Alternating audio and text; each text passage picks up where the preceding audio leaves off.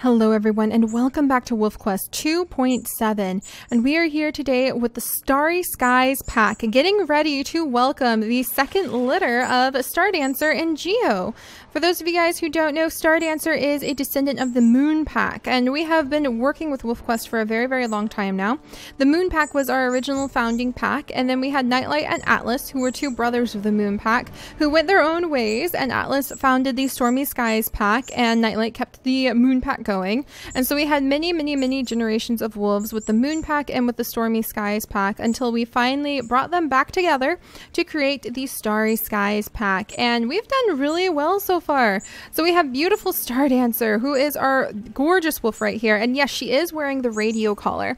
A lot of you guys keep asking, what's that on her neck? Or am I seeing things? No, that's a radio collar. And so occasionally you'll hear an airplane here in the creek area, and Stardancer will freak out because she runs away from that airplane every time. She was actually picked up by a biologist as well as Geo. They were hit by a car, and Geo got hit with her, and so they were both taken to a biology center where they were given treatment, and they recovered right down into icy water, and then released. And they released Stardancer with a collar on her neck so that they can keep track of her and see how the pack grows. And so every time she hears the plane, she just remembers those terrible memories of the frightening humans. And so she'll take off and run around in circles. That's kind of like her personal burden, her personal challenge to always carry. And we also say that even though you can't see her, we have Geo's sister, Wisp, who is an all-white wolf, running around with us too. So Wisp is somewhere here. She can't really hunt, so we do all of the hunting, and we try to leave behind a little bit of food for her every time we go hunting. And we did manage to raise 3 puppies last time. Aha, there's our food. All right, let's turn, and we're going to chase it very carefully so we have something to eat. And we're going to do a little bit of hunting today. But yeah, you guys voted last time on the fate of the puppies from the first litter. And, okay, is it you? Who's going to start running? There, somebody started running over here. All right, no, Geo, don't get yourself beat up by an elk. We need to beat them up. That's the whole point. Oh, she back-kicked me, darn. All right, and I need to turn her a little bit. And we're going to run over here. Geo, could you help out? Yay, Geo, thank you. Quick, before she hits the river. If she gets to the river, then like the hunting is over, because if she falls and dies in the river, we don't get any food from the elk. Oh, I need to get just a teensy bit more stamina back. All right, and then rush the elk, rush the elk. Oh, I ran out of stamina just as we got to the end. No, elk, no, Geo, wait. All right, now we need to follow her across the path and now get her. No, keep moving, Don't die in the river. If you die in the river, I lose all the food that you could have given us. So no. Wrong! Bad! No! Oh, okay. Now we have to chase her. Man, she is being a bit wily. But yeah, you guys voted on the fate of our first 3 puppies who survived the first litter. There was Quartz, Mira, and Time. And so you voted to see who would have a bit more of an adventure going on with their lives. And it came down really closely between Quartz and Mira. And in the end, Mira won! So Mira's adventure is that she has always listened very carefully and very closely to all of the stories of the ancestors of the wolves. And so her special ability is that if she ever becomes the Wolfpack leader, like if she ever is voted to be the heir of the Starry Skies pack, then she always gets to have the difficulty level that year rolled reduced by 1, and she gets an extra ancestor blessing to start with every time she has a litter. So it's a pretty powerful boost, and that's kind of how that works for her, is because she listened so carefully to the stories, and because she got kidnapped by her father momentarily and yanked all over the map and kind of got a good tour of everything as a very young puppy, then I'm saying that she has a better sense of the layout of the land than her sisters. So that's why no matter what the year is, she'll have an easier time that year. And because she listened so well to all of the stories of her ancestors, she will have the additional ancestor blessing.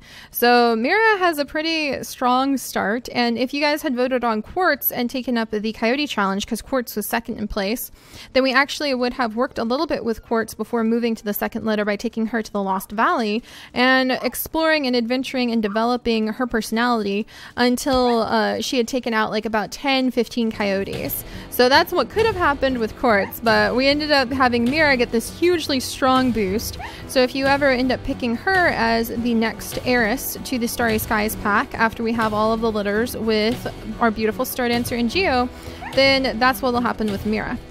All right, let's go ahead. We got this. We got this. All right. And we're going to take out these elk. And there's a specific reason we're taking out the elk. Because this year's challenge... Oh, and I do need to change the difficulty for this year. This year actually rolled to be not that bad of a year. I use a dice and I roll a dice every single time the wolves prepare to have a new litter of puppies. And this year actually rolled challenging. So we just have to kind of yank it up by 1 to be challenging instead of be like really super extremely difficult. And it's not easy because they never get to repeat a difficulty level. So I rolled a dice and the dice rolled 1. So that means moving up 1 from whatever the year before was. So they're at challenging. So that's what this year is for Star Dancer and Geo. And her unique challenge this year for her puppies is that she needs to come and for some reason she needs to just meet with a coyote over here in this forest at night. At some point after she has puppies, and they have some sort of very important information to convey to them about the health of the land. She doesn't need to be friends with the coyote. She definitely doesn't need to kill the coyote. Killing the coyote invalidates the whole point of her special mission. But for some reason, and you guys can help me come up with that reason, she has to meet with a coyote here at night after her puppies are born. So I'm trying to kill a few elk so we can make that happen. But the challenges are definitely becoming a lot more story-based and a lot more technical as we go on. So it'll be interesting to see how we work with that. All right, and then let's start running back towards where our home is going to be, because we're going to take up residence at the Saddle Meadows Den again, because we don't want to be anywhere where the coyotes are going to show up at night, and that's going to be behind us, and we can't kill those coyotes. We just have to find them sometime at night after we have puppies. So hopefully that won't be too difficult, but it's a new type of challenge that we're putting in. But that's not all, you guys. In the video description below, you're going to see a link to a special straw poll, and you are all going to help determine what kind of extra additional story, what other adventures. Whoa, that's a really deep river. Our wolves have to start with for the year. So there's several choices in the straw poll, and each choice may have a good outcome or a bad outcome. You might help give the wolves an extra ancestor blessing, or things might become more difficult for them this year. We might have to increase the difficulty level based off of what you guys pick. You guys may even pick an option where it may automatically kill one of the puppies. So as soon as our puppies are born, one of them will end up dying from some sort of condition based off of what you have to choose from in the straw poll. You just have to kind of guess and work as a community to figure out which option you think would be the best for our wolves. Work together as their starry ancestors. And then, yeah, there's also options that will give more ancestor blessings, options that will affect the personality and the personal challenges some of the wolf pups could have. So there's a lot going on. You really have so much of the adventure and so much of the story in your hands. Whew. But that being said, I'm so glad we're over here, Geo. We are going to try to find the elk, and we're going to try to take out a few elk and prepare, because that's a pretty unique journey to have to run all the way across the other side of the map and hopefully be able to find a coyote at night in that forest purely for the story-based challenge of it. And things turned out really interesting, really dramatic, and a little bit sad last time when Draco got killed by an elk of all things. I just can't believe that. I can't believe that he was killed because an elk blocked us in the pond when we were bathing him. Oh wow, it's so beautiful over here. When we were bathing him for the poison flower challenge. So that was pretty fun. And I would love to hear more story idea challenges that you guys might have, because they make things really interesting. Oh, we've almost got this elk. Come on, Geo. Come on, Geo. We've almost got her. We've almost got her, and she can be some of our food. We need some freeze-dried food. There we go. And we're going to need some more names as usual. The name list is usually extremely huge, and I'm constantly adding to it. But this time around, we are once again picking names from gemstones, geodes, minerals, picking names from the forest, and picking names. Ooh, let's see. Is there an elk who's run over here? Because it looks like, let's see, this is going to be Geo scent. It looks like the elk has already run back, so we'll wiggle out one of the weak ones and chase her down too.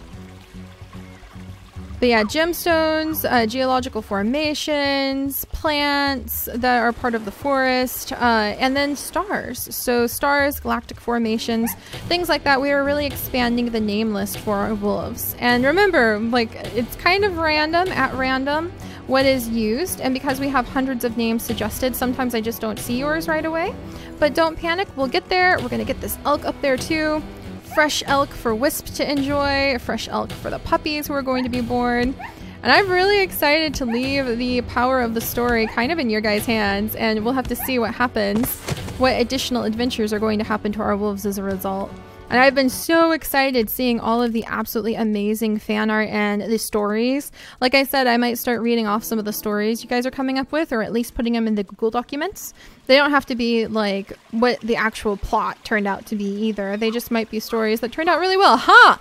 What do you guys think you're doing? No. Last time we tried, it's like shooting elk in a barrel. Oh my goodness.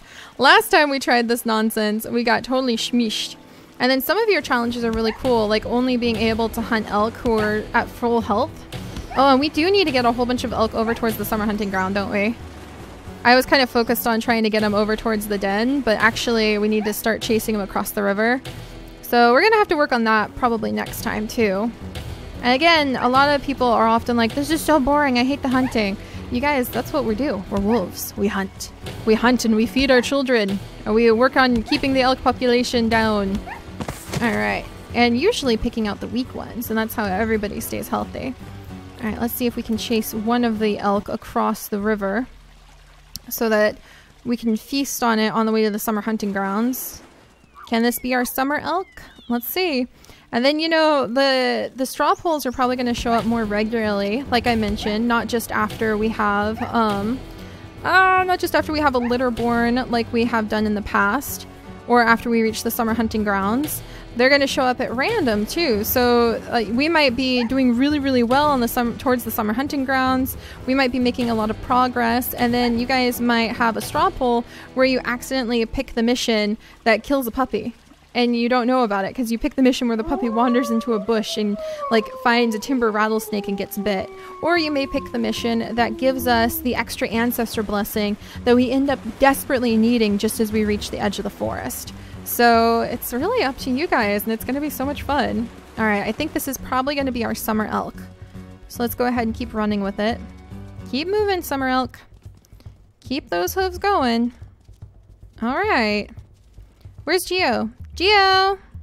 Hey, Geo. Yeah, we're just taking it easy. Nope. You got to keep moving this way, okay?